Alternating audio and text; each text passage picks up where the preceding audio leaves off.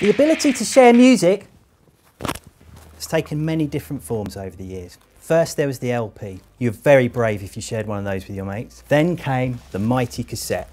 Plastic, portable, customisable. After that there were CDs, MP3, and now it's as simple as sharing a playlist with someone on your tablet or laptop. But I remember a time when sharing music was an art form. I'm talking, of course, about the humble mixtape.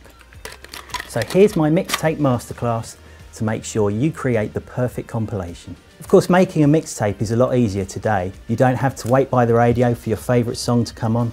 You don't need one of these, just a computer and a tape deck to record it onto.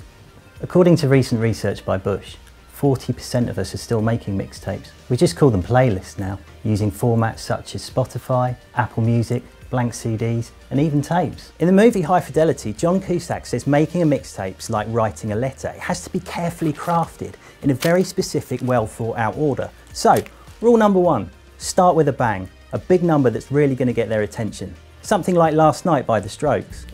Next, it's time to mellow things down a bit. Let the listener take time to settle in. A track like Keen Somewhere Only We Know would be perfect for this. That's what's going on mine. Next, it's important to remember variety in your mixtape. Try to avoid using the same artist more than once unless you absolutely have to. Remember, you're supposed to be showing off your wide knowledge. Many mixtape enthusiasts would consider it sacrilege to repeat an artist. However, that said, make sure there's a theme to your mixtape. Is it a love letter? Something to inspire? A birthday gift for a special someone? A good mixtape can't just be a random selection of music. It has to have a point. It might be a good idea to make a list beforehand. Then you can whittle it down to your absolute must-haves. We have the luxury of dragging and reordering on music apps today, of course.